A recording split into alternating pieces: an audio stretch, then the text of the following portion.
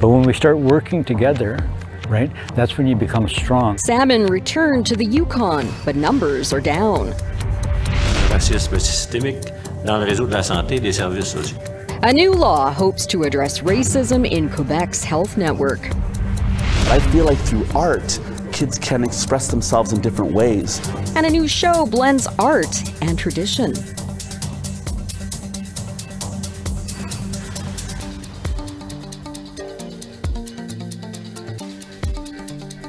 Welcome to APTN National News. I'm Leanne Sanders. As this year's Chinook salmon season comes to an end, the Carcross Tagish First Nation in Yukon continues to grapple with the loss of the highly respected fish. As Sarah Connors tells us, solutions to help the salmon rebound can be found in traditional knowledge. Marsh Lake near Whitehorse was a place once rich with Chinook salmon.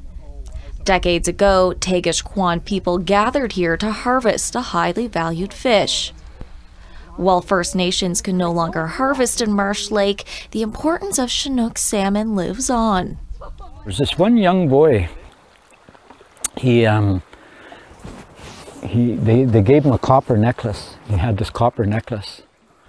And, for knowledge keeper and former Carcross Tagish First Nation chief Mark Wedge, the story of Salmon Boy is a cautionary tale about what happens when salmon are not cherished. The story tells of a young boy who throws his world. And what my mother said is that you have to live your life like a salmon, because they're constantly feeding the world. They're constantly giving to the world. They feed the people all over the world. They'll travel all over these oceans. Salmon numbers have dwindled over the years due to cumulative impacts of extreme environmental events and habitat loss. Most recent numbers gathered from sonar at the border of Alaska and the Yukon show around 15,000 Chinook. It's a slight increase from last year when 12,000 fish were counted, but still far below the 10-year historical average of 50,000 fish. At the Whitehorse Fish Ladder, just over 150 fish have been counted. And that's really, really sad. That's not good at all. Carcross Tagish Chief Mariah Benoit says her people now get their salmon from a neighboring community. Yeah, it's going to be tough for their future. Yeah, I'm afraid for them that they won't know what it's like. We have to take them other places to teach them how to preserve salmon. But Wedge says salmon are resilient and we should be preparing for their return. He says solutions can be found in Indigenous teachings, ceremony, and caring for the land and water. Is it redesigning fish ladders?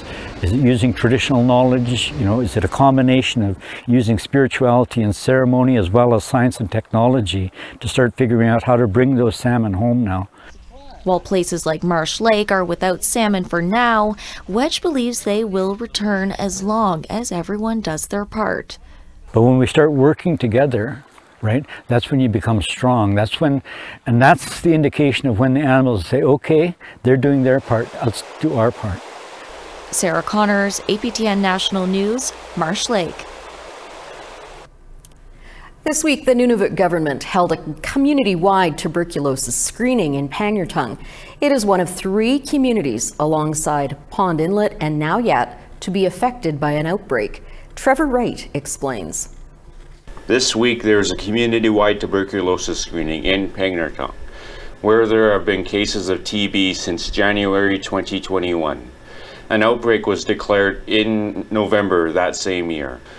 It's not the only community to be impacted by the disease, but its outbreak is one of the largest, with 40 active and 187 latent cases in the community as of late August this year.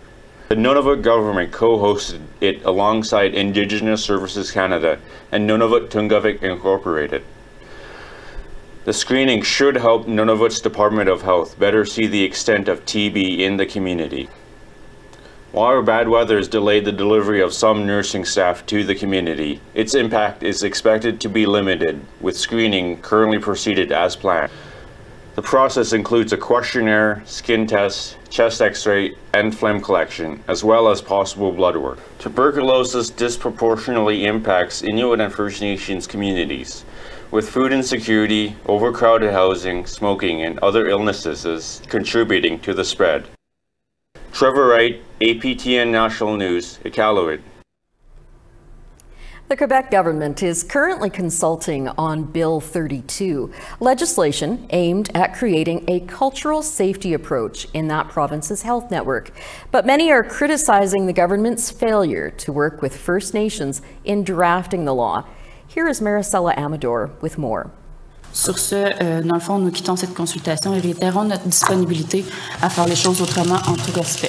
Bonne journée. Jennifer Petitquet-Dufresne is the executive director of Joyce's principal office. She made the comment as she exited the public hearing on Bill 32 in Quebec's National Assembly this week. Nous avons déposé notre mémoire et nous vous laisserons en prendre connaissance.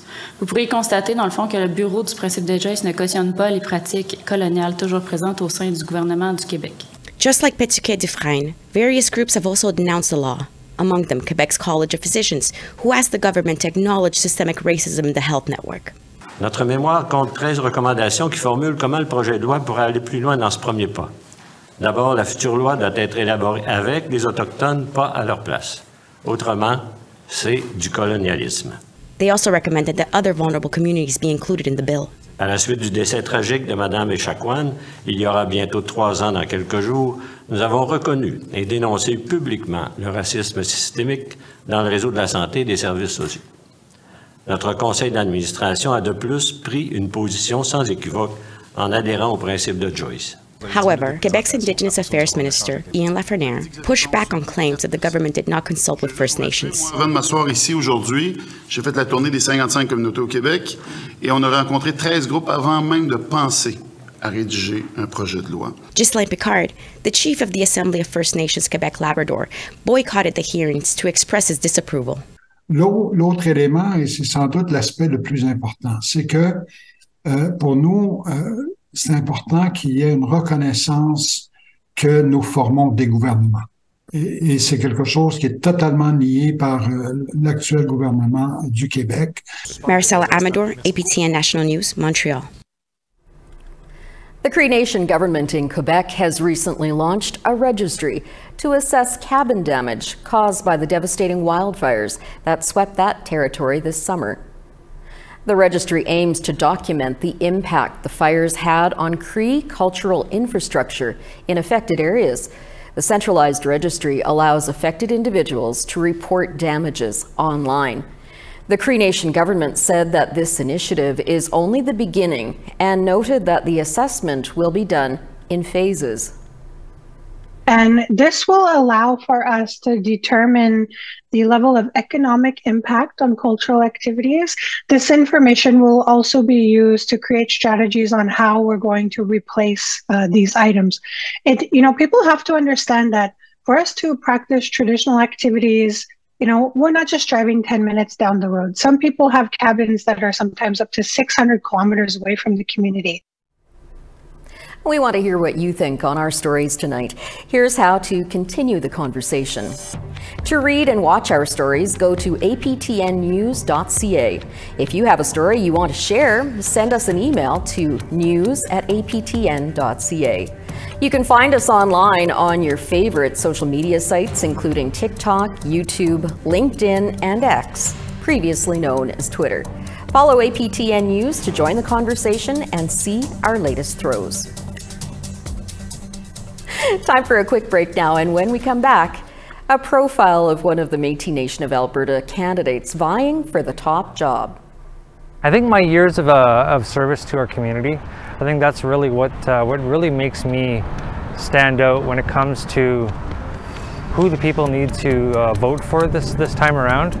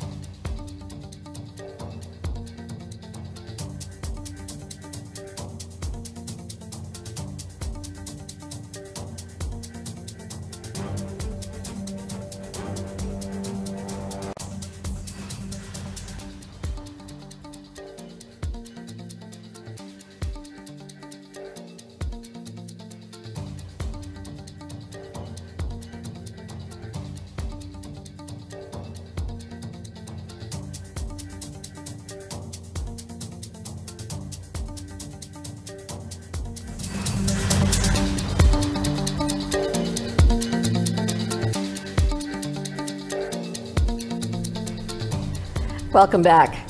Voting began on Wednesday in the Métis Nation of Alberta general election.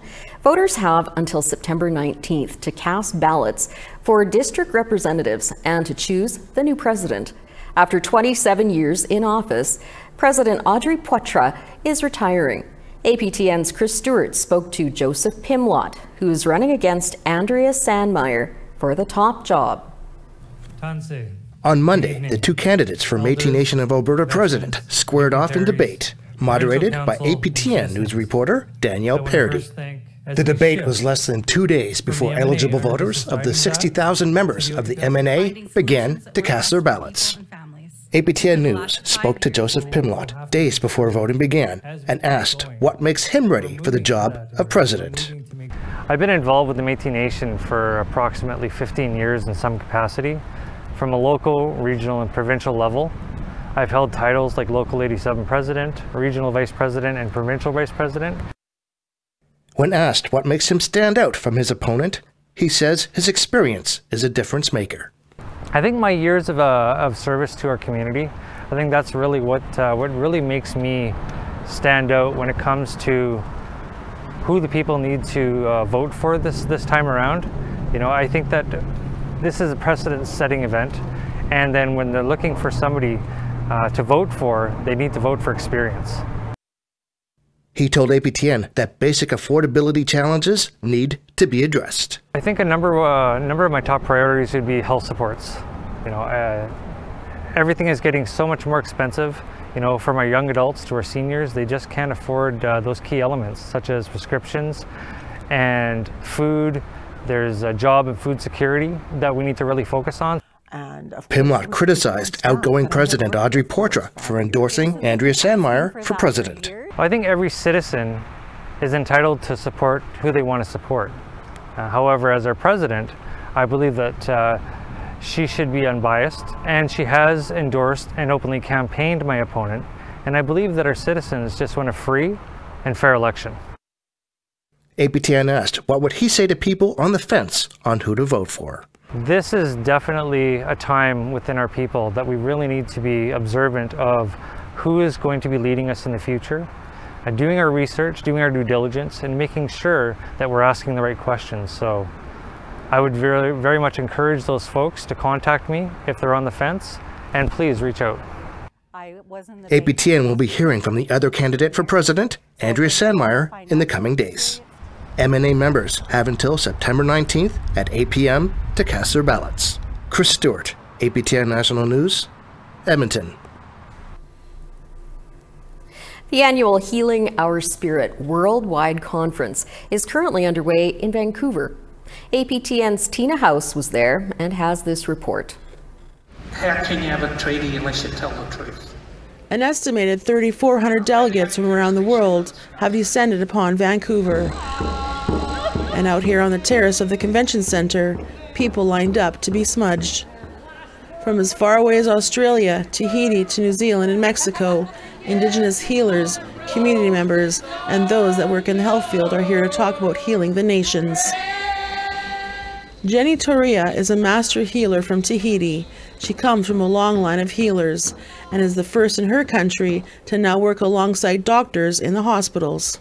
This is a big opportunity for all the healers, all the person who have the love on the heart and the soul to come here to exchange, to appreciate everything from everyone. How did you learn how to heal? Were you born with it? How did you learn?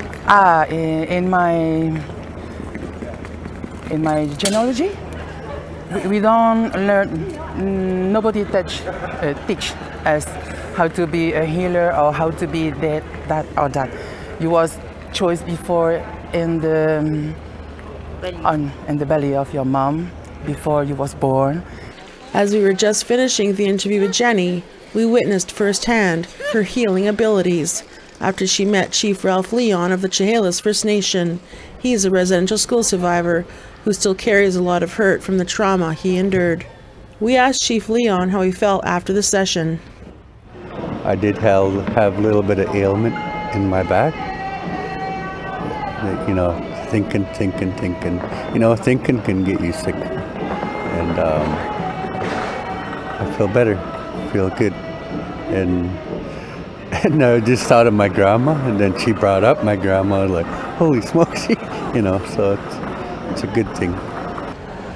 And like Jenny, we met Major Sumner, an elder from Australia, who showcases the 18 clans from his tribe in Australia painted on his body. All Indigenous people from around the world, they got the stories of the land. They know the stories of how the creation, some of us go right back even before the Ice Age. We was here, we was walking around, we was traveling from different lands before water come up and stopped and blocked it. So all the stories that we know, that we've got, we need to tell them to the rest of the world. And for Sumner and his delegation from Australia, that storytelling is done through dance. Leah Ballantyne and her community members from Saskatchewan say this conference has been life-changing. Healing Our Spirits Worldwide is so exciting. I wanted to share the experience with some of my community members here. They say the opportunity to see so many other cultures has inspired them.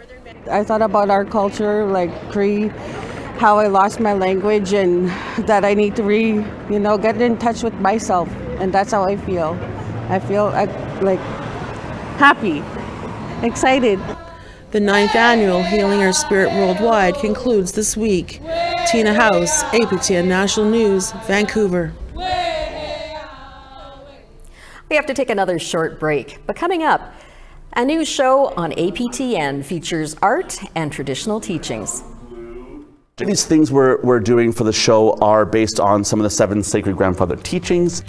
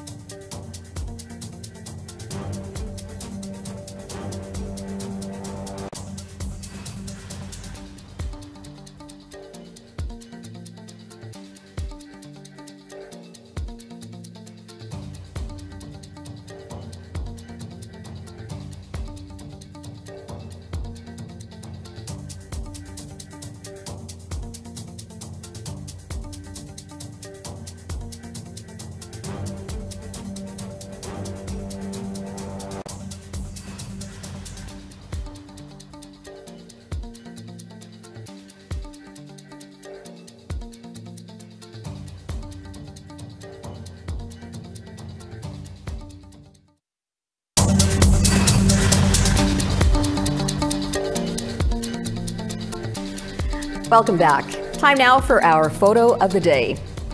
Today's photo of the day comes from Matthew Louie. Matthew shared this picture near Mount Prevost in British Columbia while enjoying a cup of coffee. If you want to be featured as our photo of the day, email your pictures to share@aptn.ca. Now let's take a look at tomorrow's weather forecast. Heading over to the East Coast, St. John's 22 tomorrow, Fredericton 17. Northern Quebec 17 at La Grande River, and in Newfoundland Labrador, Nain is 17. Sept-Îles 20, and in Montreal 21. In Ontario, a fairly mild day, North Bay, Toronto, London, Sarnia all 21. Northern Ontario, Wawa 19, and Big Trout Lake 17. In northern Manitoba, a little cooler. Puckatawagan and Thompson 12, The Paw 19. Southern Manitoba, Dauphin 21, and Gimli 18.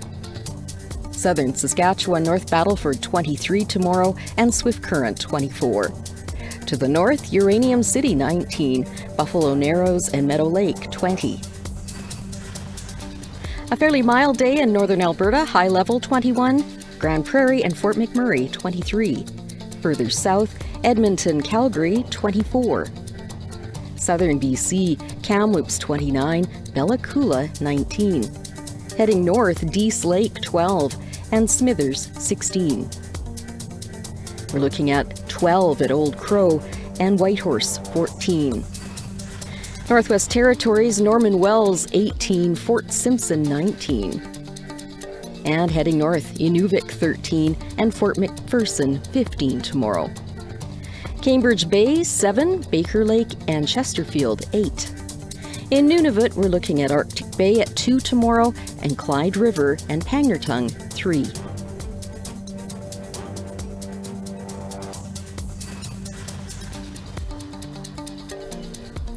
In Saskatoon, the Saskatchewan Indian Gaming Authority helped raise money for the White Buffalo Youth Lodge by serving up a pancake breakfast for the community. The White Buffalo Youth Lodge has been serving Saskatoon's inner city since 2000, with programming for the whole family, including gym use and cultural programs. SIGA's 5th annual pancake breakfast took place at the lodge and served 780 people. The Mayor of Saskatoon and city police officers, as well as firefighters, joined the chief of the Saskatoon Tribal Council and Gaming Authority staff to serve up the flapjacks. SIGA's Vice President Pat Cook says they raised $28,000 for the lodge's Youth Council program. And one of the reasons why it's so important that we support organizations like the White Buffalo Youth Lodge is the work that they do in our community. You know, they provide support to families, to children, youth, elders, and the programming that they do is so critical to the youth in our communities. A new children's show just wrapped up production and will be coming to APTN next year. Sav Jonesa met with the host to see what kids and adults alike can look forward to. An artist from Big Stone Cree Nation in Alberta is making his television debut with a fun kids show about art, crafts, and Indigenous teachings. Indigenous Art Adventures with Lance Cardinal is going to be a super exciting cultural adventure of art, song, drumming, language, culture, and of course, children interaction. It's going to be a fun adventure. Indigenous Art Adventures with Lance Cardinal started out as a YouTube series. It quickly caught the attention of APTN. Cardinal says he focuses on developing kids' creativity. I feel like through art, kids can express themselves in different ways, through feelings, through color, through their physical touch, and kids all learn differently. And I think it's important for us to try to find ways for kids to feel good, not only through success in sports or academics, but also creativity. Viewers will learn how to make dream catchers, rattles, and puppets of jingle dress dancers. But most importantly, they'll learn about culture. I do love that. These things we're doing for the show are based on some of the 7 sacred grandfather teachings. We're talking about protocol, ceremony. We're talking about how to smudge, showing the kids exactly what it means, how to do it, how to actually perform a smudge. So we're really taking, what we know as Indigenous people and creating a teaching, and then based on that teaching, we'll do a craft. So people can use it's a passion project for Cardinal. He grew up finding refuge in children's shows like Mr. Dress Up, and says now his journey has come full circle. Growing up as a young two-spirit boy in my community, there was not a lot of people for me to look up to, no one to sort of have as a mentor in my life. So for me, these children's television hosts became the people in my life that influenced me, who told me that I was good enough, that I was important, that what I did was okay. And I really valued that part of my growing up as a kid. And I wanted to do that now as an adult, to make sure that kids now felt the same way. The show is slated to premiere next spring on APTN and APTN Lumi. Sav Chonza, APTN National News, Winnipeg. Looking forward to tuning into that. Thanks for joining us tonight. If you want to see more of the stories you just saw, or would like to see even more, head over to aptnnews.ca. Have a good evening.